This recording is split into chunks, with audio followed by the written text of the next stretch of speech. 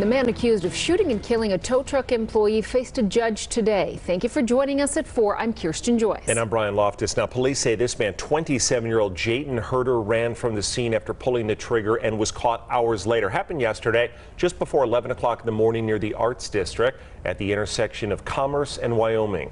Victoria Saha is live now with how they tracked down that individual. Victoria. Yeah, when I first got here today, an employee for All In Towing confirmed that it was their business that had the shooting and that one of their employees had died. Today, the business was closed, but there were flowers and candles left on their doorstep.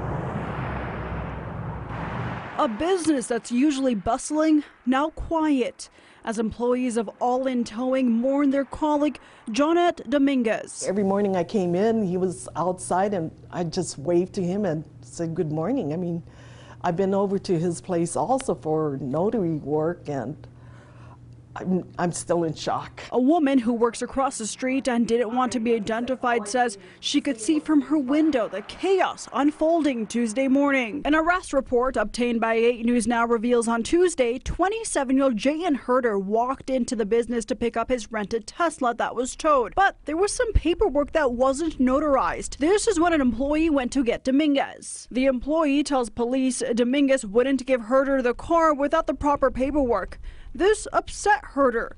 The report goes on to say that is when he pulled out his gun and shot Dominguez, then ran off. It just happened so fast, but the next thing we knew, all the ambulance and all the police cars were here. Dominguez died at the hospital, but as police began to piece this together, they got a call from an attorney in Henderson saying Herder was in his office and wanted to turn himself in.